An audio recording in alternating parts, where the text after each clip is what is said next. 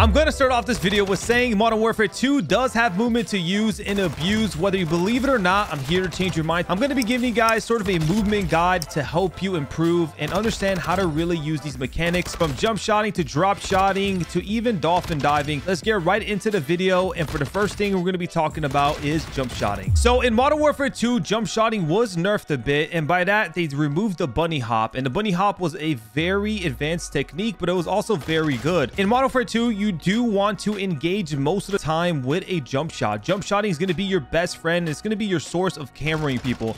If you don't know what cammering is, it's basically jumping around a corner very quickly and challenging your opponent and catching them off guard and essentially getting that peeker's advantage.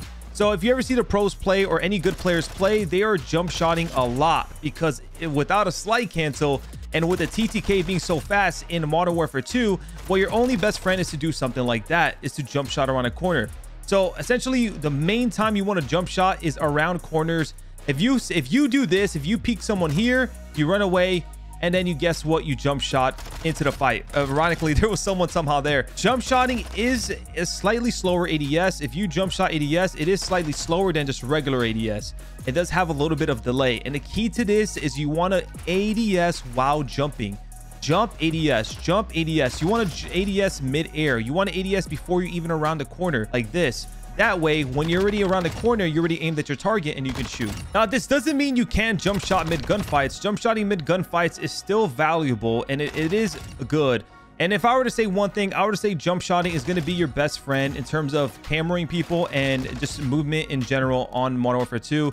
It's definitely going to be the one you want to engage with most of the time.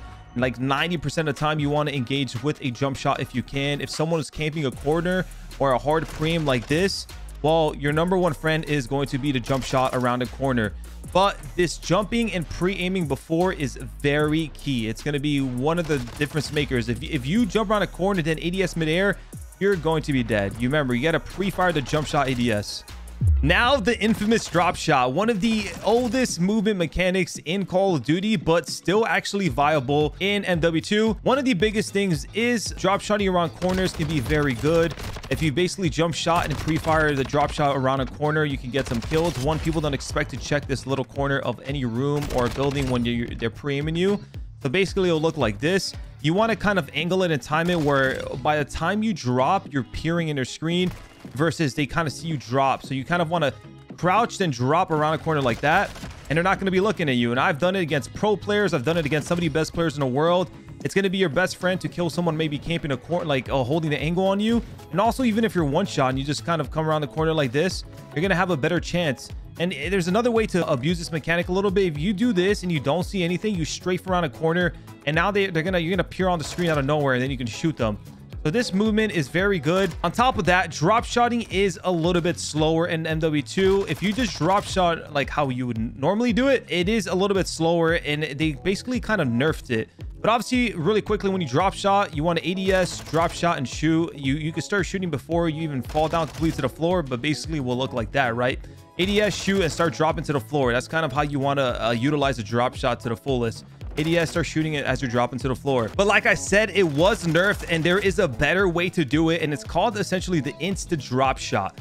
And the way to do this drop shot, it's very freaking good, and it's actually crazy, is that you want to sprint forward for a second, and then you want to back up and drop. So this is how it's going to look like. Sprint forward, drop shot backwards. Sprint forward, drop shot backwards.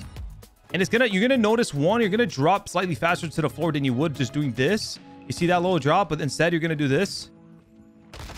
You can tell the difference. You're dropping on the floor a lot quicker than you would normally. Now, this is a very insane mechanic. It may not look as crazy on my screen, but when I'm doing this, it looks like your body just plops. Now, for the next movement mechanic I'm gonna be talking about is sliding. Now, you can slide cancel in this game. They did nerf it. They did remove it for the most part, but there's still a way to do it. But let's talk about sliding in general first. Is sliding viable? Well, a lot of pros don't really slide, because when you slide, you can't shoot to the end of the slide, which therefore it's not that good. You're kind of a sitting target. Like, you're just kind of with your gun down. You die fast. So you usually never want to use your slide unless it's like to slide away. Sliding, just regular slide, is usually used to disengage, kind of slide behind cover. That's usually the only time you want to use your regular slide, because it's not as OP as it is in this game. but you can do a sort of a slide cancel in Modern Warfare 2. Like I said, it did get nerfed, but it is a way to engage with the slide. And the one tip I will give with this is you want to do it, kind of time it around a corner. So let's say I know this guy's here. I'm going to slide YY challenge. And basically you're going to able to shoot mid slide. And it's going to catch people off guard. They're not always going to expect. They're going to see you sliding around. And they're not going to know that you can shoot your gun right away. But basically what you want to do is you want to YY or triangle, or basically put your swap your guns, but don't commit to the swap. And it's going to look like that. Now, this is mainly good around corners. Like I said, you want to kind of time it. By the time you're around the corner, you're kind of ending the slide and you're able to shoot your gun. Because if you do it too early, then obviously, I mean, it's not going to be that good because you can't shoot immediately yet, right? So you kind of want to time it like that. And I can do it right here, show you one more time, kind of like time it a little bit, and boom. Now, to pair it with that movement, there's also another thing you can do, which is another way how to slide cancel, which is it's harder because it requires something, it requires a semtex, but it is slightly better when it comes to shooting your gun in the slide. So you're basically going to want to slide, pull your semtex out, and then bring it back in, but at a very fast movement. And it's going to look like that. It looks pretty crazy. You can see it's a little bit more responsive with the slide cancel. You can see it's a little bit faster. It's almost like a combo, right? Like a fighting game combo. And this is another way to do it. It is better, but it requires you to have the semtex, and you can't use your semtex. So you got to keep that in mind. But it is a slightly better version of the YY slide cancel. It looks probably pretty crazy on their screen, and it's pretty good. Now for the next one we're going to be talking about is dolphin diving. Now, dolphin diving isn't completely useless. I'm not going to sit here and say I want you to dolphin dive and shoot your gun, because it takes 2 seconds to even get your gun out to be able to shoot. But you can utilize dolphin diving with one, escaping from a nade, a stun, you know, any tacticals. You're able to dive away from it. It's happened to me multiple times where, you know, I get to a spot, I see a nade, and I immediately just dolphin dive away. It's definitely beneficial. It's not completely useless. Or let's say you're pinned down one shot. Let's say they're watching across, you're about to get pushed from the left, you're one shot, you're like, damn, I don't want to do this. You can either slide away, but it can be a little bit slow. Usually dolphin diving can be utilized a little bit more here, so you can just dolphin dive away, and it'll usually save your life most of the time. So that's kind of where dolphin diving comes in play. I will not say here engage with a dolphin dive unless you absolutely have to. Like if a nade comes in, you dolphin dive away, and then like a guy comes in front of you, then obviously you can shoot him and you might have a chance to kill him. But dolphin diving is mainly used to disengage and kind of get behind cover. But it's going to take me to this next bonus tips. So something to note with your tactical sprint, it is going to be your fastest movement. And as you can see, you sprint very, very fast. But the one thing you need to understand in MW2 right now is one, TTK is so fast that holding a pre-aim can be more beneficial at times unless you hit someone with a nice camera. But it usually doesn't work in this game as much, where you can just kind of run out and just challenge somebody off tactical sprint. So you got to be very cautious while you're tactical sprinting of the gunfights you're choosing and like basically the angles you're taking. Or if not, you're probably going to end up dying. So something I always recommend is, like, again, you could go around a corner, get some information, you know, basically hit a little shimmy or a little shoulder, as we call it. And then you can kind of tactical sprint out, or you can jump shot out. One of the last tips of this video is you can reset your tactical sprint 3 different ways. So when you're tactical sprinting, you obviously eventually will run out. If you have double time, you can sprint farther, but you eventually run out and you start hitting a regular sprint, and it's definitely slower. It doesn't really have much momentum, and you really don't always want to be doing that one. So a way to reset your tactical sprint is one, by punching the air as soon as it runs out. You basically just hit the melee, boom. You're able to full tactical sprint again.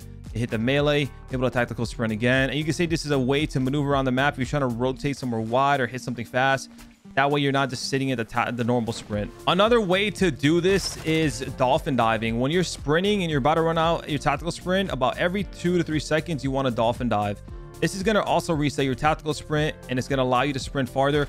The good thing about the dolphin dive is, like, well, you're not punching the air. You're actually moving forward, which is nice. And I do like the dolphin dive. It's just another way to do it. And for the last way you can do this, it's called the ADS spam. But for this one, I think you need to have automatic tactical sprint on to work. So basically, you're going to want to maneuver around the map, and you're going to want to spam your ADS. And this one is kind of crazy. One, you're kind of ready for a gunfight and have your gun up at all times. But two, this thing is unlimited. With the dolphin dive and the punching, you kind of have to stop completely to, like, kind of utilize them. With this one, you just spam ADS pretty often. You don't always have to spam it, but you do kind of have, like, you have to be careful, because if you don't do it well enough, it will remove your tactical sprint. So you do kind of have to spam it a little bit, but you literally can hit the unlimited tactical sprint forever, which is pretty funny and pretty cool at the same time that this is even a thing. But honestly, I mean, when a game where pre-aiming helps and pre-aiming is very important, use it. Another OP mechanic in Modern Warfare 2 is called snaking, and it's utilizing the drop shot and doing it very quickly. But basically is you want to prone and go back up and lean and do this. Basically move forward with your automatic tactical sprint, or you just sprint forward and prone and just go back and keep doing it over and over again. This makes you a very hard target, and you're also allowed to get information this way. It's been very broken the past couple of years in Call of Duty. I think they try to nerf it a little bit, but if you do it this way, it's actually still really good.